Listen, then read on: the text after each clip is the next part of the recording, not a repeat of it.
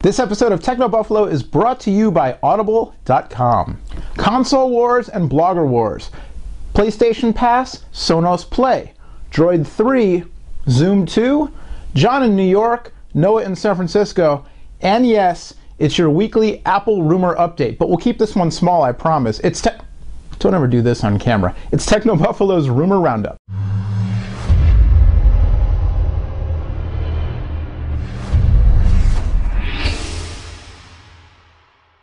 What is happening, everybody? I'm Noah Kravitz from Techno Buffalo, and this is the roundup for today, Friday, July 8th, 2011. This week's roundup is brought to you by Audible.com. And I'll tell you what, it's also brought to you by the mad editing skills of our own John Quach. Last week, I'll tell you, I feel a little lonely this week doing the show by myself. Last week, I had the opportunity to be in person with John Rettinger, so we filmed the roundup together. So we could say that we don't know what the status is of the Cha-Cha? Oh, look at that. See, that's why, no. I'm just happy to be here, folks. Our man John Q, he's our post-production, editing, production mastermind. He made John look prettier, and he made my head look even shinier. So, you know, he's got the skills to pay the bills, people used to say way back in like 1992. Anyway, John Q also put together a little blooper reel from last week's shenanigans. But you're packing 4G in your pocket, aren't you? I'm a joke. I'm packing 12G. So if you haven't seen that, go over to technobuffalo.com and check it out. Speaking of going over to technobuffalo.com, the new episode of Console Wars is up now. If you haven't seen it, our man LP taking you through this season of Console Wars. It's PlayStation versus Xbox, but in particular, it's Move versus Kinect. The past, present, I guess not past, but the present and future of motion-based gaming, Move versus Kinect. In this week's episode, LP takes a look back at E3 2011 and what the announcements mean and will mean to both platforms, the PlayStation 3-based Move, the Xbox 360-based Kinect. At the end of the episode, LP awards a point. I'm not going to spoil it. You're going to have to go watch it. So check it out, Console Wars on technobuffalo.com. Speaking of wars, what is going on in the tech blogosphere? I'm not one to generally report, let alone condone, to report on blogger violence, if you will. But a former AOL, can I call him a superstar? I've never met him, but I've heard he's a good guy. I got some friends who know him. I think he's a superstar. A former AOL superstar, Engadget editor-in-chief, ex-editor-in-chief Josh Topolsky left Engadget a while back, one of the world's biggest tech blogs, of course. Not as cool as Techno Buffalo, but you know, they do a good job. Left a while back to go start a new site with the folks at SB Nation. The new site, which will be SB Nation's first foray into tech reporting, is slated to go live this fall. In the meantime, Josh and his crew are working on something called This Is My Next. It's a tech blog, thisismynext.com, and Josh brought some of his Engadget friends with him initially. They've been picking up a few more as they go. And in the past week or so, they've just raided the pantry, bringing a bunch more ex-Engadget folks and also somebody from Switched, another AOL property or former AOL property, over to This Is My Next and presumably to stick around for when the new site begins. All Things D reported this week that the This Is My Next squad is now up to 16 writers, almost all of them former AOL employees. There's one person who comes to mind, not an AOL person, but everybody else. I'm sure there's more than one, but off the top of my head, I can't think anymore. In the meantime, so they've got 16. In the meantime, Engadget lost a bunch of people, hired a bunch of new people. They're running with about 24 writers right now, although by the time you read this, you know, the way tech things go, those numbers could change. But what is going on? Is it a personal thing? There's kind of this weird thing that happened with back before Josh left, with Josh and the editor-in-chief of another blog. I'm gonna let that one remain nameless for my own personal reasons, but who just kind of went off on some forums and in a blog post and stuff, slinging mud at Josh, even though they were both under the AOL umbrella. I don't know what's going on there. You know, I've got friends at This Is My Next. I've got friends at Engadget. Okay, they're not really friends, but I like to call them friends because it makes me feel good. So I'm not taking sides. They're both cool sites, but I tell you what, if you like tech, you like the internet, and you like soap opera drama, keep an eye on this one. It'll be interesting to see what happens with Engadget. And This Is My Next when it becomes whatever it's becoming later on this year with SB Nation. Speaking of wars, speaking of console wars, speaking of consoles, see how I did that? Just backed up to go forward. Our own Joey Davidson reported earlier this week on something called PSN Pass that may or may not actually be coming to a PlayStation 3 near you in the near future. But there's something going around in the gaming community. Somebody discovered something called PSN Pass, which no details on it, but it does make folks think of EA Pass, which is basically a system to ensure that if you buy a used copy of a game, the publisher has a chance to make a little extra money off of you by locking you out of certain features like online play, stuff like that, until you buy a pass. So basically the deal, I guess the way it works with EA, you know, I'm not the gaming expert, that's why you got to go read Joey's story. I'm not just trying to get you to go to the site. It's true, he knows more about it than I do.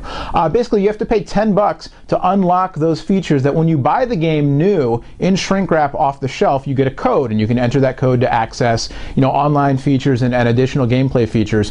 But then, you know, in the gaming community, a lot of times you play a game, you're done with it, you sell it, you trade it, whatever, you buy used games. And so EA has done something where if you buy the used game, you have to pay $10 extra to unlock those additional features. It looks like Sony may be gearing up to do something similar with their PlayStation games. Nothing official on this, just a rumor, but something called PSN Pass, worth keeping an eye on if you're a PlayStation gamer. The cost and size requirements for entering the world of high-end wireless audio may be dropping. Maybe. It's a rumor. Sonos, makers of, and I have one, Sonos was kind enough to send me a couple of their S5 boxes to check out with their new Android app, and just straight up, in all honesty, they're very impressive. Sonos, their wireless music system, it runs on their own network, this mesh network, which basically means it's more reliable than Wi-Fi. It works really well. You can play different music in different parts of your home on different, you know, if you have more than one system, then you can also sync them all up to play the same music at the same time if you're throwing a party or whatever. You know, like me and all my made-up blogger friends when we have a party. Exactly. Anyway, but the cost to entry for Sonos is kind of high, especially as compared to systems you can throw together, you know, using Apple hardware, or a lot of the Android-based phones, you can use their systems now, that kind of thing. Well, apparently, there are rumors kicking around that Sonos is working on something called the S3, or maybe the S3 Play, which would be a little teeny tiny wireless speaker system with a built-in amp, perhaps, you know, kind of a bedside table sized. Apparently it's not, there's no alarm clock on the spy shots that have surfaced on the internet, but, you know, kind of alarm clock sized, which hopefully would bring down not only the size of the unit, although the S5 I have is not that big, kind of the size of a big iPod dock, but also hopefully the price, because right now the S5, $400, great audio quality, but $400 kind of a lot for, you know, one zone of a system when you have to piece together a system. So maybe the S3 will bring down not only the size but the price of getting into the world of Sonos. And you know, I don't know, it's just a rumor, but I'm keeping an eye on it, an ear on it, if you will, because I've had great luck with the Sonos system, but I was lucky enough just to have them send me one. It definitely is pricey. So stay tuned for more on that from Sonos if the S3 Play does come to life. Speaking of, all right, how can I do this? Oh, speaking of the number 3, we're talking about the Sonos S3.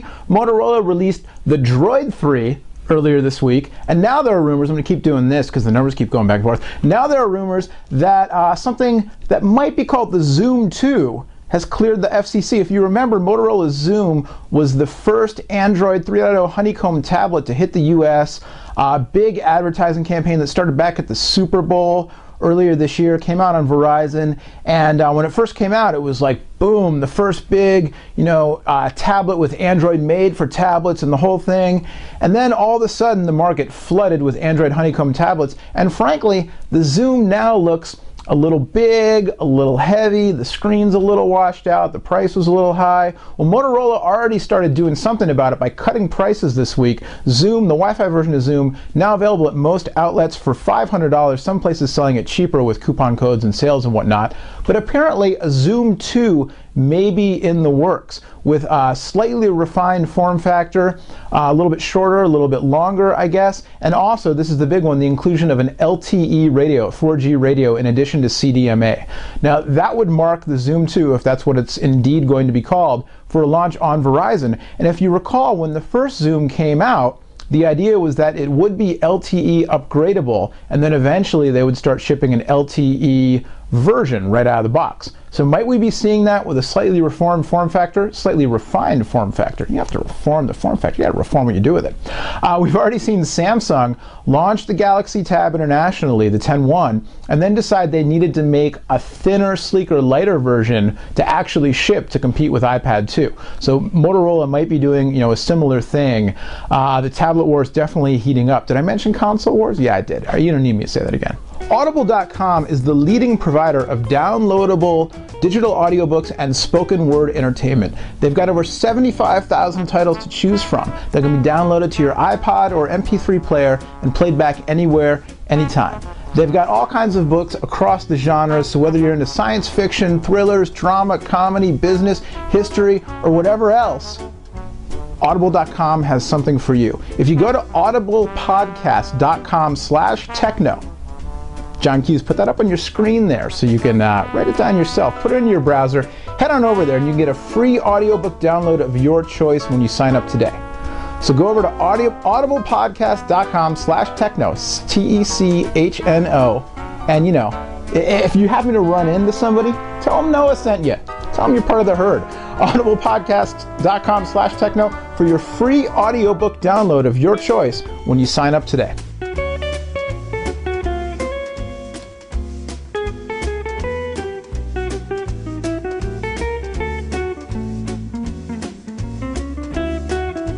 Speaking of mobile, speaking of new stuff, next week's going to be crazy. By the time you're watching this, it may be this week. The week starting Monday, July 11th, our own John Rettinger is going to be barnstorming across the East Coast. Did I say barnstorm? He's going to be blazing. It's going to be hot, He's going to be blazing. John's going to be in New York City and the surrounding areas, hitting up a bunch of mobile-related events. So if you're into smartphones, if you're into mobile stuff, if you're into new products, if you're into technology, just keep an eye out is all I'm saying. We'll have, I'm sure there'll be some interesting new news and perhaps product announcements coming out of the New York City area next week, the week of Monday, July 11th. So keep it on Techno Buffalo. John's going to, whatever it is, if he can get his hands on it, he will. And I'm going to be doing the same out here in San Francisco. I will be at the Mobile Beat Conference. We are a media sponsor of that. And Little Birdie told me there may be a product launch on the West Coast out here as well. I can't tell you what it is, but it might also have to do with mobile. So stay tuned for that. Looks to be an interesting week shaping up next week, the week of the 11th, in Techno Buffalo land for sure. Finally, last but not least, Apple rumor update. You know the drill at this point. New iPhone, new iPad.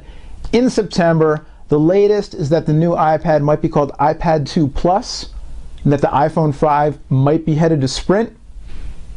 That's all I got for you. Till next time, thanks again to our friends and sponsors at Audible.com. As always, thanks to the indefatigable, there's a word for you, John Quach. Happy Canada Day, belated, John, for all of his post-production efforts. And, John Rettinger, if you're watching this, we got to get the band back together. Let's do another one of these in person, because you don't make me any funnier, but, the light reflecting off my head makes, it lights your eyes up. So we should do it for sure. Till next time, I'm Noah Kravitz. Much more information on all these stories and lots more on technobuffalo.com, our Twitter feed, our Facebook page, all that good stuff. And, maybe we'll start a Google Hangout and we can all get together and talk tech. We'll see you later.